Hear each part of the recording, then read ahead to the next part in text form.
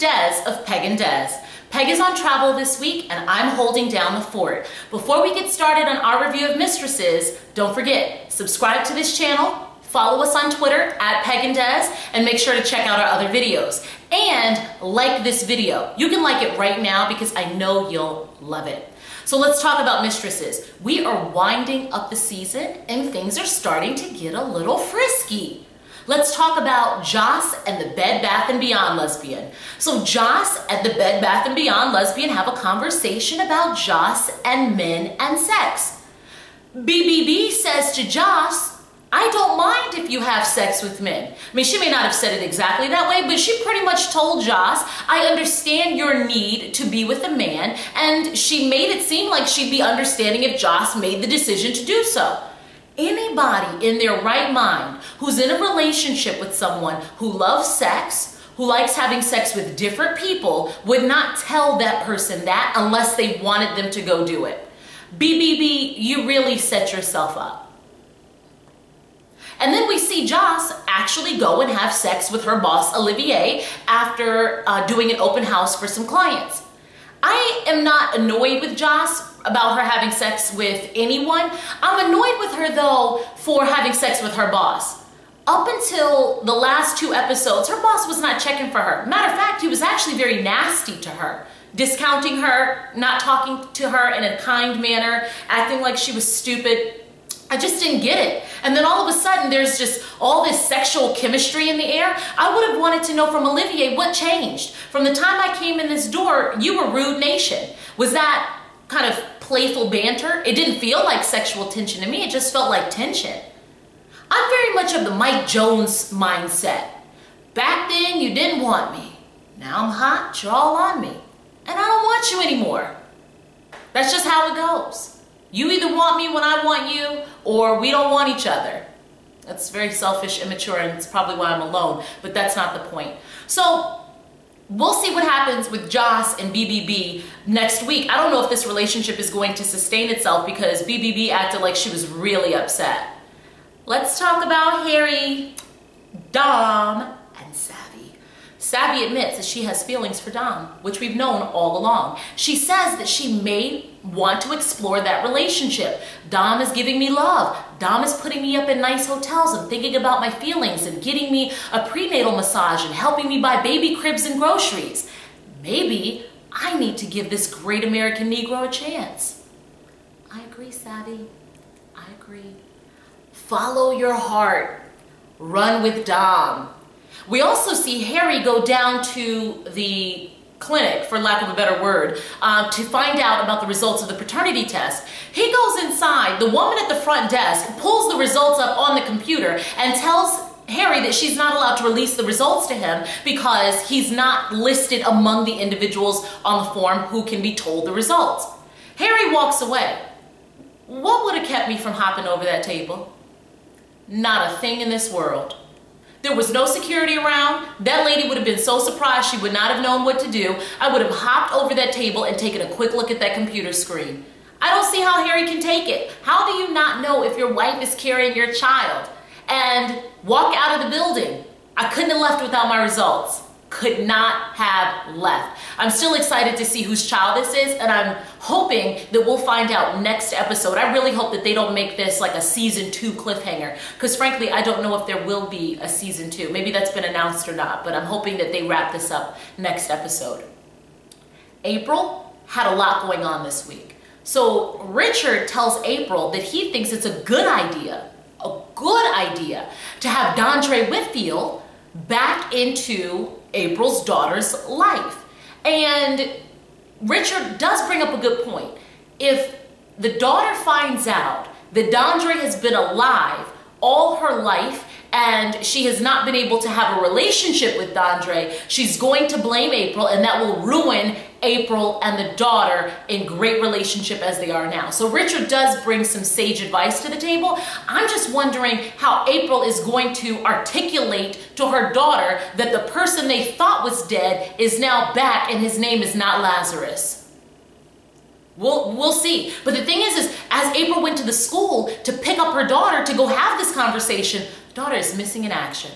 I'm really hoping that Dondre Whitfield doesn't have that child. But you know who I thought might? That white woman that Dondre Whitfield has that cute mixed baby with. I wonder if she came back on the strength of her anger, snatched that child, and is going to do some ransom money because she never got her 100 grand from April. That's what I was wondering. We haven't seen her for a while, and she didn't seem like the kind of woman who would get on her Greyhound bus, go back to her southern town, and be quiet.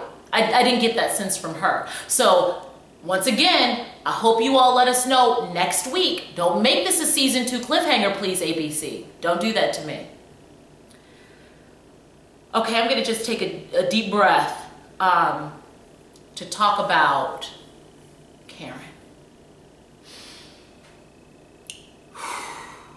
Let's talk about it. Karen's messiness at this point is epic. Epic, pervasive, long-lasting. It is a bucket of foolishness so deep that you couldn't crawl your way out of it on a bad day. I mean, come on, Karen. The attorney turns out to be a decent attorney with some decent advice. And in spite of that, Karen isn't beat to follow the advice. The attorney says to her, Karen, you have to have an alibi. Karen goes out and asks, or no, she accepts the offer to use the woman who's prosecuting her son as the alibi. So she says, Sam will be my alibi. Sam shows up at the deposition as a witness for his mother. He is the alibi for his mother's whereabouts on the night of the incident. There goes Karen's alibi, or so we think. The attorney manages to get Karen's partner, who the attorney says is in love with Karen. I thought that was very interesting. That had not been brought up all season. It was clear that he had feelings for her and he was interested in spending time with her. Karen's just been so aloof and kind of out of mind with him. I don't think that she's noticed, but the attorney says, let's use your partner as an alibi. You guys were working late. He's a man with a great reputation. This will be good for you. Karen does not allow it. She says, no, he was there with some other assistant, and then proceeds to give her own testimony that's going to be recorded and presented to a judge to determine if it should go before a grand jury. And she says all of the things that she did do wrong, but the one thing she didn't do was kill Sam's father. That's what she did not do. So I don't know if that's going to resonate with any court of law, but I do know that, once again, Karen has set herself back. Let's talk about that one witness, Gary Dourdain. So Dom brought Gary Dourdain to the table. First of all, Gary Dourdain looks like he hasn't slept since 1998. It's time for a nap, Gary. Gary is testifying and telling why, like what his relationship with Karen was, why he was interacting with her and so forth. Karen's attorney says, is it possible that you're here because you have feelings for Karen and you have a vendetta against her because she didn't act on those feelings? Gary Dourdain did not say what I was hoping he would say. She called me over to her house at night. I didn't call her. She called me. I thought that was obvious. He didn't bring that up, but I thought that was obvious. Anyways, the big testimony piece was Sam, which we already touched upon. After the deposition, however, we see Sam in the hallway. Now, I was thinking that Sam did the whole I'm my mother's alibi purposely to screw Karen over. According to Sam, he did not. His mother asked, and out of obligation and being her son, he had to and he had no choice. Karen, you expect me to believe that, Sam? How can I believe that? I have no idea what Sam's intentions are. It's clear that he's crazy. It's clear that he is unstable, but it's also clear that Karen is the same way. Maybe they are really two peas in a pod, and maybe Karen will just make it happen with 2 generations of men within the same family. I gave your father some. He was my tester. Now it's time to make a life with the son. What works, whatever works. Next week, I'm looking forward to finding out who kidnapped April's daughter. I want to know who is Savy's baby daddy. I want to know if Karen is going to jail. And I also want to know if Joss and BBB are still together. These are the things that I need answers to. And ABC, my expectation is that in the finale, you shall deliver. All right. Make sure to subscribe to this channel, like this video, share this video, follow us on Twitter at Peg and Des, and check out our other videos. Goodbye.